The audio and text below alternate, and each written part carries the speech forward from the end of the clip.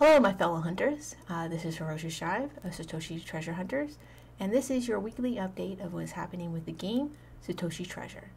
This is the update for May 11th through May 19th. We'll cover a little bit of some news, some back-end news, what's happened with some keys, coverage of the Earth key, which currently has not yet, as of recording of today, May 19th, has not been solved, and a tiny bit of news about the latest key, the Audubon Key, which was released on May 18th. So let's get into the news. So I had tweeted to Jess Wang, who had been coordinating through the Twitter about the mini hunt that took place in New York during Consensus, which was May 14th through the 18th, I believe, was the time that the conference was taking place. The hunt took place between May 14th and May 16th. I tweeted her and asked her, if anyone had won the hunt, the mini hunt. If you didn't watch the mini hunt update or are unfamiliar, it was basically a scavenger hunt around Manhattan where you had to find 5 out of 10 ST stickers, which would allow you to have the appropriate SSS keys, which allow you, once you have them, to form together to get the private address for the Bitcoin prize, which was $500 in Bitcoin, and that has in fact been solved. So the mini hunt is part of like these little games or puzzles that people can participate in as they participate in the long-term game of the Satoshi Treasure and win prizes. Thus far, this one was $500, which is not a bad dollar amount, if you will. The previous one was the egg one during the egg hunt. If you had participated in that particular hunt, the team or clan, if you will, or individual that had successfully solved that particular puzzle first was able to garner the whatever dollar amount people had to purchase, because there was a purchase aspect to that particular puzzle. That dollar amount would be given to them in Bitcoin. So there's that. So there's that update. The other update, which is something I've talked about a couple times through these shows, is what people will be getting through the SMS messaging. Now, if you go to, and I'll show you on the website, if you go to the Satoshi Treasure main site, there's two options for you. Two options. You can subscribe to their email list to receive notifications, or you can receive notifications via a phone number, an SMS message. And this is what the Satoshi Treasure official Twitter account communicates to everyone. We're doing some work on our SMS backend, so only email notifications until that's fixed. We'll post here to notify hunters when that's back up. So it was up briefly, and now it's back down, I guess, and they're modifying it. Last reported, there was up to 60,000 people that had registered through the subscription service. I'm not sure if that's all emails or a combination of email and phone numbers, but that's a lot of people, so I'm sure they didn't quite anticipate the volume of individuals that might be involved with this treasure hunt, and so they're doing the necessary precautions to make sure that their stuff is right, so that when they convey messages and send anything through that avenue, is done correctly and clearly, and people are able to have the appropriate access to that information. Also of note, I stated this during the mini hunt, but the Satoshi Treasure site has in fact changed their little avatar on Twitter. As you can see here on the page, it looks like that, and it's a little important, I think, because it allows people to know, who is who, what is what, particularly when copying accounts is such a big deal throughout the different social media accounts. It's important to know when there's changes to any aspect of a website or social media, to know that there has been a change. In this case, it's their avatar, and I will get back to that avatar when we talk about the Earth. So that is it for the updates as far as the back end of Satoshi's Treasure. The other update is, if you're still unaware, the hunted key is considered declared officially found. Only one agent was found, and that key was publicly released by the group Satoshi's Cipher group, and they released that key to the public for anyone to know. But the other two agents, field agents 2 and 3, they were not found by anybody, and so their keys were returned back to the vault just like this. So the Earth Key. For this episode, I'm going to show you the best method of solving this particular puzzle. There's one aspect that I personally was not able to do on my own, and I haven't found the best methodology to decipher it. So I'm just going to go by the answers that have been shared publicly throughout the different accounts for you to be aware of. But I'm going to share some tools that people keep talking either through the Telegram channel, which is linked in the show notes, how to particularly solve this key. These tools might be useful for other keys. I'll talk about that when I talk a little bit about the Audubon Key. But for now, I'm just going to do my best to demonstrate how it's possible to solve this particular key. So as you can see here, the Earth Key was released 5/12/2019, and the clue is break beats on the beach. And before we get into that, I just want to show you here on the bottom, you can subscribe either via email or optional the phone to receive your information. And if you also were unaware, this site is both in English and in Chinese.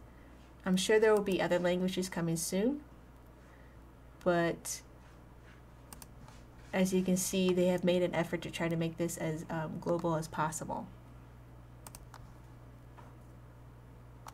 So let's go to break beats on the beach. So you get this clue, right? The last key was a bit of a trek for some hunters, but your help was greatly appreciated.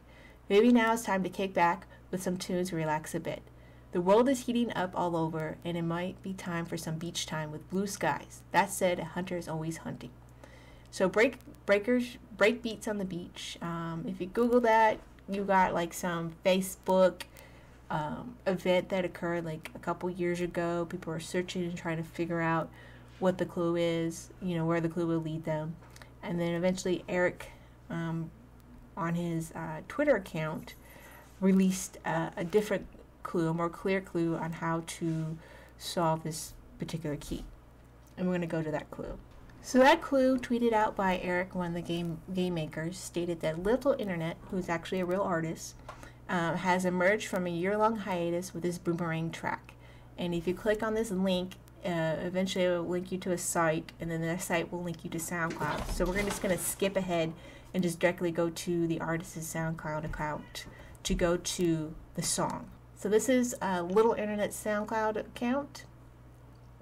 It's interesting, he has base 4 quadratic code right there, as well as this right here. If you click onto his SoundCloud, EarthNet Demo, this is a song. You have Jess Wang here, as well as High Roller, myself making a little comment. People have liked, reshared, and has been played 1,388 times. So this is a particular song. You can download it from SoundCloud, or you can download it from the website that Eric Meltzer had tweeted out. I actually downloaded it directly from the website in and of itself. And when you download this particular song, EarthNet Demo, I'm going to show you the song now. You get this song, EarthNet Demo. It has this artwork here, so you know you've downloaded the correct song in and of itself. I'm not going to play the audio because I'm a little concerned about the copyright or anything like that. But this is the song itself. Now what you need to do is you need to actually open this file in a particular program, and I'll have a link in the show notes to it, in which will allow you to see the hidden files within the song itself. And so I'm going to demonstrate that. So the particular program that allows you to open up the MP3 file to see the hidden information is called Sonic Visualizer. It will allow you to see the hidden information within the track. It is good for both Windows, Mac, as well as Linux. If you click on the download here, Windows 64 and 32-bit, Linux any 64, Ubuntu, and Mac. So it covers pretty much all the operating systems that are out there that you're able to utilize this particular program. So here, like I said, I've already downloaded this program. I've opened up the program Sonic Visualizer. So what I want to do is I want to open up the MP3 file. So I'm going to open, have it on my desktop. Here is the track. I'm going to open it. Now if you look at this track, it just looks like a regular, like you normally see wave formatted file, like if you use Audacity or Ocean Audio or any kind of visualized MP3 file format that allows you to play on your desktop, you will see the file itself here, the song. Any type of like music software. What we want to do is we want to transform the track so we can see the waveform and the spectrogram form. So we want all the channels of the Earth demo to be shown, and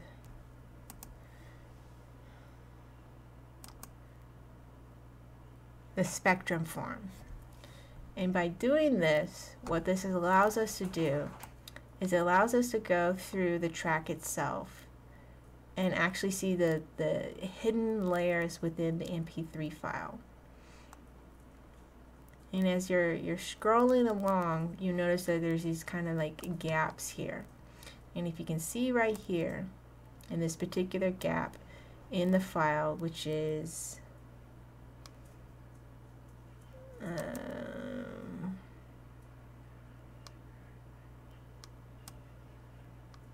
right here, about I guess a minute and 41 seconds into the track, you see a QR code. Let me see if I can blow that up a bit more for you to see.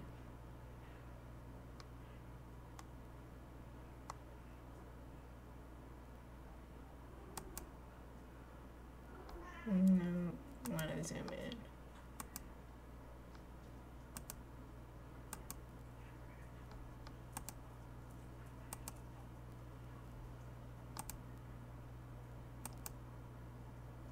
And as you can see, there is a QR code hidden in the spectrum and the waveform of the track. What you want to do is you want to be able to scan this QR code. Now I tried to personally use my phone to scan the QR code, but I wasn't able to do so. And I personally am not certain how to extract the information here from this QR code. So this is the part of the step where I'm going to skip ahead to the actual solution that was publicly shared. But as you can see here, through this particular tool, you have this QR code here, and then there's another hidden part of the track that's towards the end right here, which is about 3 minutes and 48 seconds into the track. And it has a phrase. It is not necessary to understand music. It is only necessary that I enjoy it. This is actually the password that you need. The QR code will take you to a website, and I will show you what that website is. And then you're going to enter this passphrase here. So let's do that. Let's go directly to the site itself.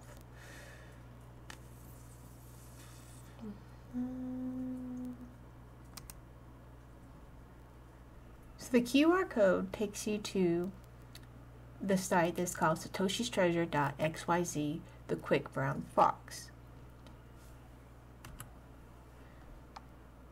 Once here, you enter the passphrase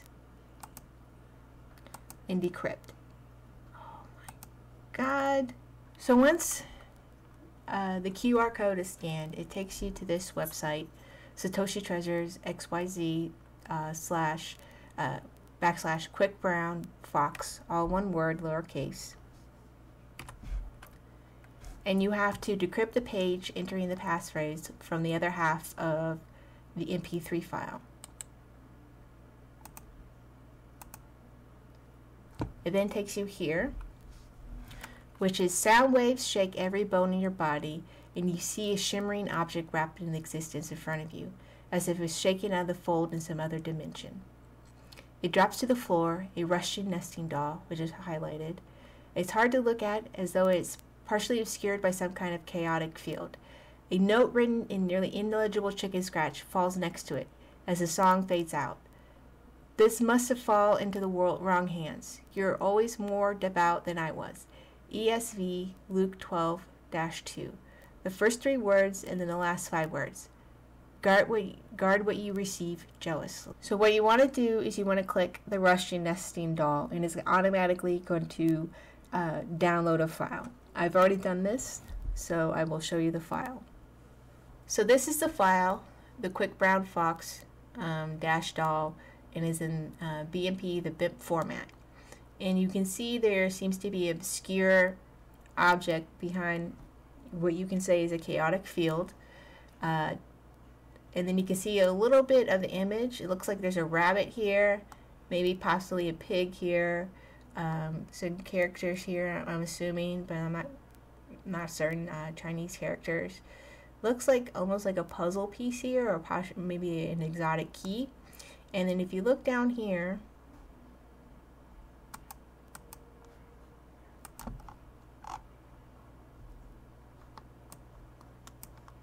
you can see the new logo for Satoshi Treasures down here on the bottom.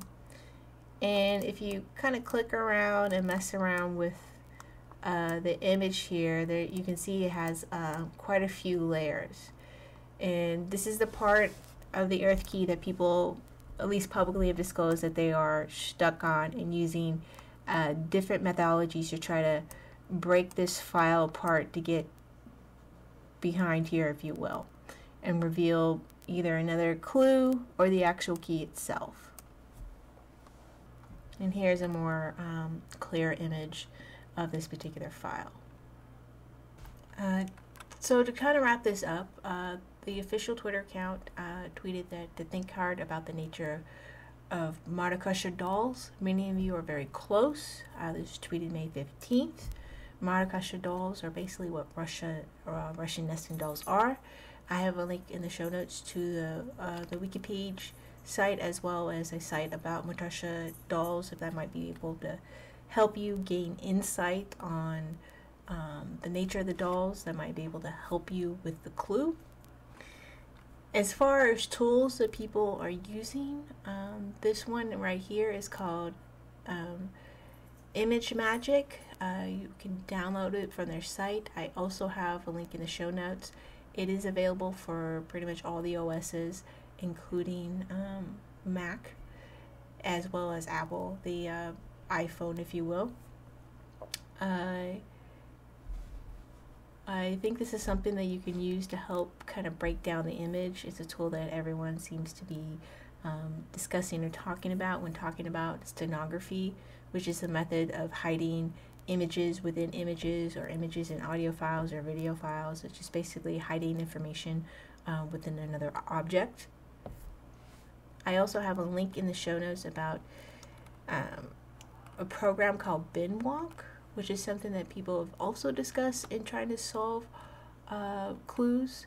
John Cantal, who was one of the first to use brute force dictionary, and we'll get back to that term in a moment, to find the first 3 keys. Talk about BinWalking when he was breaking down the solves. I personally am not comfortable enough to explain what BinWalking is, but I do have a link in the show notes to a GitHub page where you can find a bit of information, and maybe you're able to figure it out. I'm still going through YouTube and reading materials to try to understand what BinWalking is and what you can do with it as a tool to download information, change it. Basically, it's like a command line program, and if you're unfamiliar with that, I would just Google command line and Google what a terminal is, and go from there. There's some basic 101 tutorials there. Basically,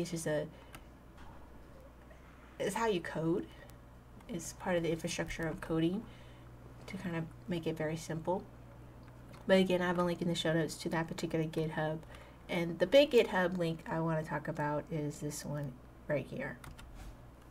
This GitHub link is by Dominic Bricker. It's a Stegno toolkit. It basically lists all the different types of steganography tools out there that you can utilize to help you break down information. He created it for a particular game that's used by hackers called Capture the Flag. He has platforms like Hack the Box EU. You can pre-install these popular tools listed below, and he explains their usage and how to find them, as well as a demo. So when people do talk about certain types of tools, unlocking information, and you're trying to follow along through the Telegram or your whatever particular clan you're part of, this is a good reference point. And also you can start downloading these tools yourself and trying to figure out, which one is the best usage for a particular clue, or even just for your own personal edification, if you will. So again, I have a link to that in the show notes. And lastly, this is something that was released from the official Satoshi site. It says the first tweet was about creating word lists for dictionary tags is something of an art. And then they clarified that says dictionary tags are most useful not as a truly brute force method, but when you're pretty sure about something and just need to make sure you've covered all your bases. Who needs a dictionary tags? Satoshi's Treasure Key, Key 6, Key 7. This is from Twitter handle Keppels_JH. That was about 10 hours ago. That was actually tweeted today from the official Satoshi account. So I'm not sure which clue that is for, or if this is for future clues, that you should have a dictionary reference tool on hand that has all the different word usages to be able to run a program and break a particular password. But I thought I should share the hint along as another hint. I created a word list, I wouldn't say a word list, but a Twitter list for the Audubon Key, which of course, because it has to deal with birds, that it would deal with Twitter. And these are 5 Twitter handles that are important in helping in solving the Audubon Key. So I have a link in the show notes to that, to where you're able to find this particular clue and be able to go from there to find out more information about the clue itself, or figure out where you need to go. So that's it for this particular episode. Currently right now, clans and groups and individuals are working on 2 keys, the Earth Key and the Audubon Key. Maybe there'll be a 3rd key or even a mini hunt drop sometime soon this week. I'm hoping so, given that this particular treasure hunt is supposed to only last a year. I'm hoping more keys are dropped at a more exponential rate, so that way people can work on different keys there for their skill sets, maybe start swapping keys, maybe some real world action where we have to go to locations like the first 3 keys, or even one of these feats that they spoke about that hunters would have to do will start occurring. This week was a little bit better as far as communications go. Again, I was happy on Clue Day that there was another clue and another key dropped, even though this one hasn't been solved. We'll see what the week brings for us when I do my update about the Audubon Key, and see if maybe by then either one of these keys have been solved or not. But until the next update, or the next clue drop, thank you for listening and watching. This is hirojashibe, the Satoshi Treasure Hunters, and on with the hunt.